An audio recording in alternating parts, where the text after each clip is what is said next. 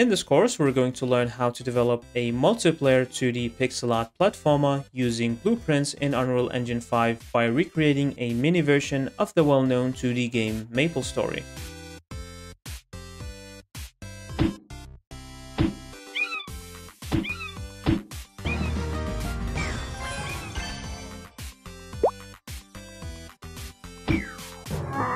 This course contains everything you need to know to get started with multiplayer 2D game development in Unreal Engine 5, including an Unreal Engine 5 overview and navigation, importing 2D assets, environment design using tile maps, sprites and flipbooks to animate the pixel assets, the fundamentals of blueprints, character creation and movement such as jumping, running and hitting, a camera system for the character, creating enemies by working with AI, climbing mechanics for ropes and ladders, health, damage and death for both the player and the enemy, an experience and leveling system, creating user interfaces, loading combat text, visual effects and sound effects, and useful resources that will help you out in your game development process.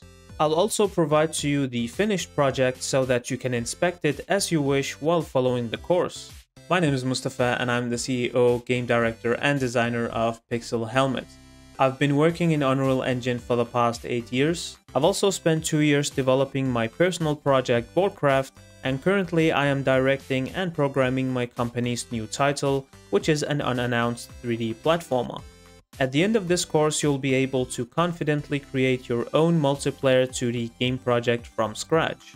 I designed this course for anyone who's interested in creating games in Unreal Engine 5 but struggles with creating a game that will live up to the current industry standards.